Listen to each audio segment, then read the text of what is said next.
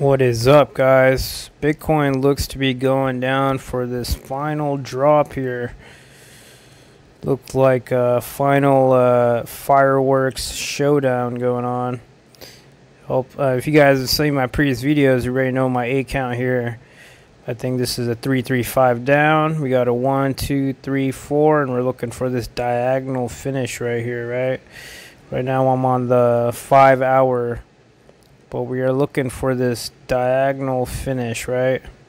And then going down for this final drop, right? That's what it looks like. This is what I'm, this one I'm banking on here, right?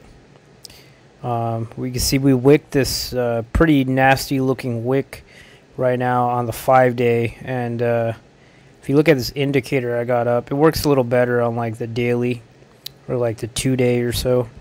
We were way overextended here, right? And we had a TD 16 count, and then we fell over, right? If you saw my previous video, I said that we were overbought on one of my indicators, right? You can see when one of these gets extended, right? It's a callback to get back, return to the mean, right here of the other lines, the other MAs here.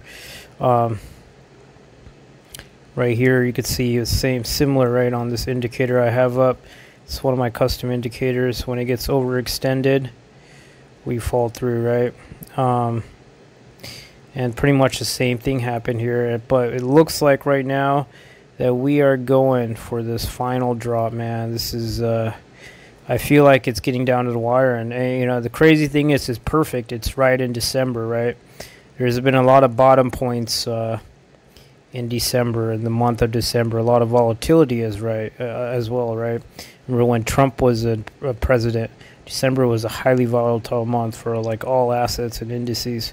But anyways, this is what it looks like. We're looking for a zigzag down here that will put up the right look, right? Most likely it's going to be something like that. And basically to the start of the year, this